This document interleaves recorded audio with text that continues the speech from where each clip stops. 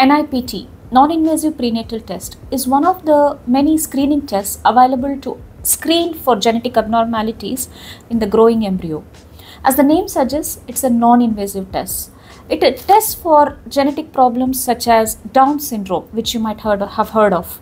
It is an abnormality in the 21st pair of the chromosomes of the fetus. So what does it do? From about 10 weeks of gestation, baby cells start circulating in the mother's blood.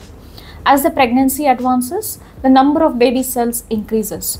So this sample is collected. The baby cells are extracted from the blood and checked for any genetic abnormalities. We don't usually suggest or recommend this test to everybody.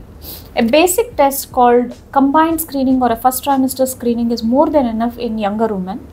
But in women who are older than 35 or in those women who have had abnormalities with the first trimester screening test, such as getting intermediate or high risk results, such women are recommended NIPT before going on to more advanced invasive tests such as amniocentesis or chorionic villus sampling.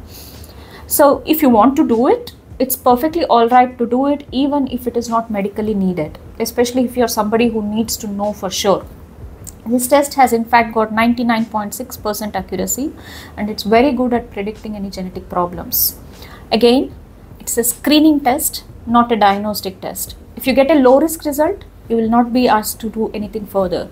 However, if you get an intermediate or high risk report, then your doctor may recommend an invasive test such as amniocentesis or chorionic villus sampling. So discuss that with your doctor to know whether you need it or not.